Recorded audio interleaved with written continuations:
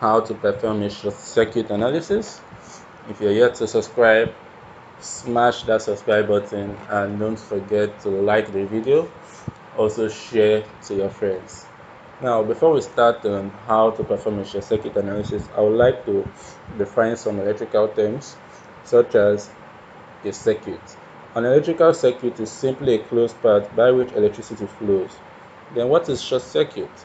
A short circuit is an abnormal condition in an electrical circuit in which the electrical current flows through an unintended shorter pathway instead of following the circuit. The longer pathway for electricity to flow back to the ground is by flowing through the circuit. But when a shorter path is introduced, electricity naturally seeks this route, which is a path of least resistance, and changes its course to head to ground by this shorter and easier path. So that is simply short circuit. Now, short circuit analysis is the study which determines fault currents and automatically compare these values against manufacturer short circuit current ratings. Overstressed device alarms are displayed after running the analysis. Now, what are short circuit currents? Short circuit current, in short, in a simple way, they are simply fault currents. So they are currents that introduce large amount of destructive energy in the forms of heat and magnetic force into a power system. Now, why do we perform a short circuit study or a short circuit analysis? A short circuit analysis is used to calculate the amount of fault current contributing to specific locations in the network. It is used to check if there is fault current contribution to specific locations in the network based on the system configurations. Now, remember, I have taught on configurations in one of my previous lessons. It is also used to determine the device capabilities to see if they withstand against a fault current. It is also used to evaluate voltage levels in the overall system for faults in specific locations. Now, let's go into Etap now. Short circuit analysis. How to perform the short circuit analysis. If you click this, this is the error message you see. No bus is faulted. Why is that? You have to fault buses in order to see the fault current flowing through them, the fault current flowing through them. So, how to fault a bus? For the purpose of this lesson, I won't fault all the buses. I will only fault bus 1, 2, 3, 4, 5, and 6. So, open the study case and just select 1 to 6.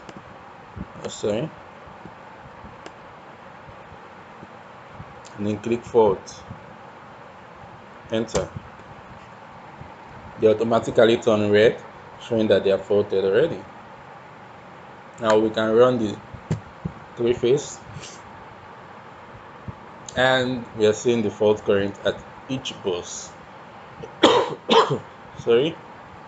Now remember, I said we can use it to calculate the fault current contributing to specific locations. Now these are the fault current at each bus. We can also use to check the fault current based on system configurations. Now, bus 1, 17.512. Let's go to another configuration, T2 down. T2 down. Let me open this.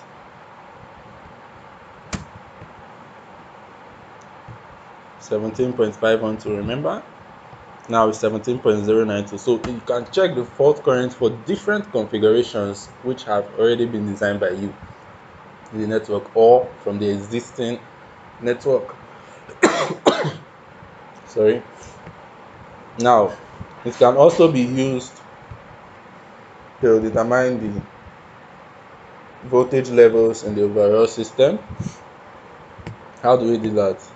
Standard, and let's go to IEC standard so I can run the max. Okay, so now we run the line to line, line to ground, double line to ground, 3-phase faults. We can see the voltage levels.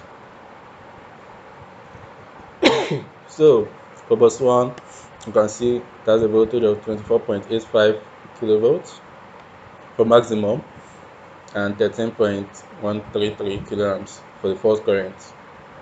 Same thing for bus 2, 8.52 kilovolts and 16.929 kiloamps. Now we can see for all the buses we plotted. Now I'm going to be having a master class for Etap, and what I'll be covering is load flow analysis calculation by hand and comparison to results generated by Etap, voltage improvement using transformer type changing and capacitor banks, power factor correction, power loss minimization, short circuit analysis, sizing of protective devices which are your switch gears, then optimal capacitor placement, then protection and coordination using relays. After all this, we'll then explore other modes of Etap and begin to work on electrical networks for the perfection of the skills attained. The class will begin on the 15th of March, and to enroll, send a private message to me and you'll be added up. You can drop a comment below to be added. The benefits of this lesson is that you have free assistance on projects for students who are working on their projects. I'll also be giving the software free to those that are yet to get it, and then you also have access to multiple real-time electrical networks with field data for study purposes. Now the price for this lesson, which is going to be a 2-month master class, is just $100 for each person. Very cheap compared to everything I'm going to teach you. So if you're interested, drop a comment below and I'm gonna reach out to you. Don't forget to smash that subscribe button. See you in our next video. Thank you.